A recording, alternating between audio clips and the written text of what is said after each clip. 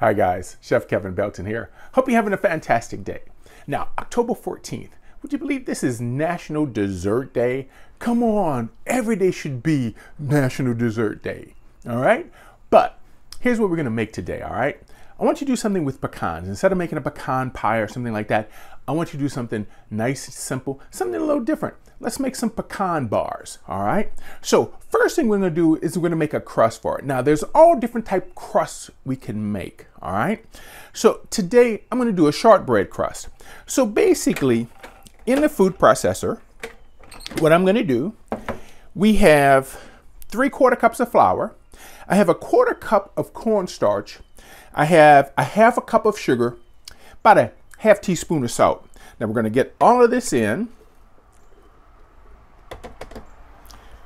And you see I have the blade in because I just want to pulse this right quick. Now, I've just pulsed it for a second. And we just want to pulse it just to get it mixed in.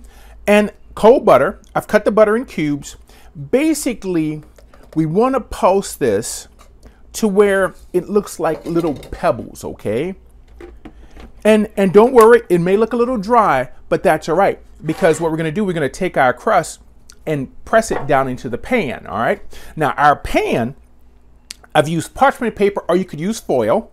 Notice I've lined both sides 2 ways, because this way, once these are done, it's easier to help pick them up by doing that. So I sprayed a little bit to hold the parchment down. Now I sprayed the inside of the pan. So let's go ahead and get our crust made. Now, guys, our butter is mixed in. And you can't see it really good, but it almost kind of looks like Parmesan cheese, actually. So remember, this is going to be a little dry. So let's take this, all right? Always be careful with your blades. We're going to put this into our pan here.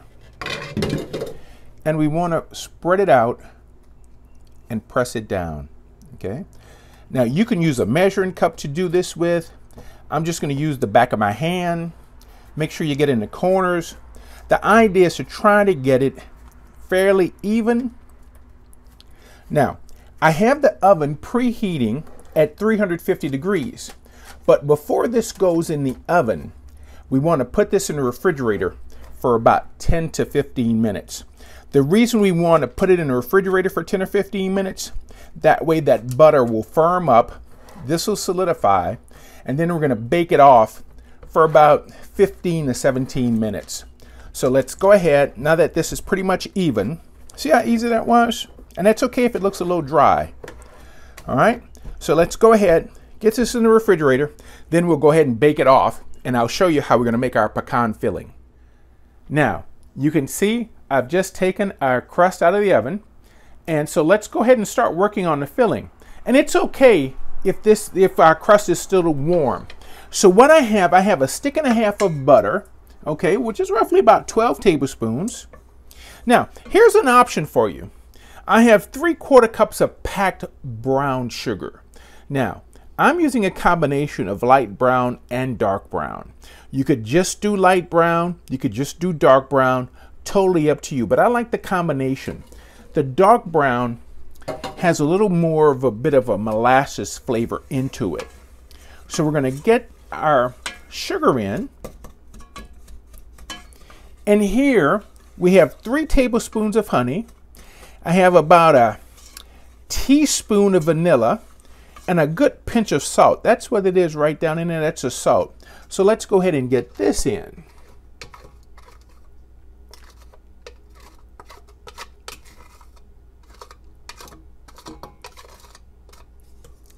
Now, basically what we want to happen here, we need our sugar to dissolve. So we need to bring this up to a boil, just roughly, just for a couple of minutes. But the most important thing is for our sugar to dissolve. And once we get our sugar dissolved, then we could go ahead and get our cream and the pecans in. You can see how this has come to a boil. So let's go ahead and turn the fire out so our sugars dissolve. I like to make sure I work the edges of the pot just to make sure.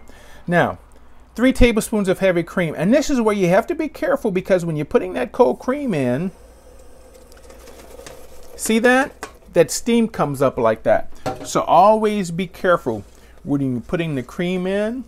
So I've taken 3 cups of pecans. Now I've given them a rough chop, okay? You can chop them fine. You can chop them in big chunks. I have a combination here of some pieces are bigger than others. But look, see, we just mix this in. And now all we need to do is we're going to pour this right into our pan.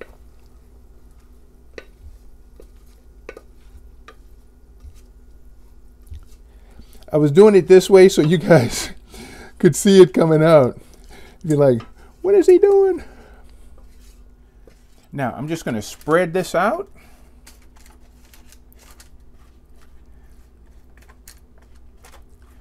You can see my pecans, some are bigger, some are smaller. All right. So I didn't turn the oven off. Oven is still on.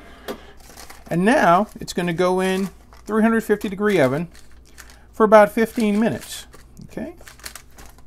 So let's go ahead, get this in the oven for that 15 minutes.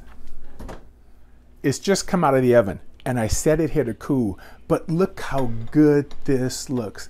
Doesn't it look absolutely fantastic? Now, I want it to totally cool before I try to cut it. And you see, this is why I have the paper both ways, to make it easier to come out. What's nice if you make these, once they cool and you cut them, you could go ahead and freeze them for a few weeks if you want. But you tell you what, I don't think they're gonna last that long. So how about a great way to celebrate dessert day? Or make it every day a dessert day. Thank you so much for cooking with me today. Stay safe, keep washing those hands.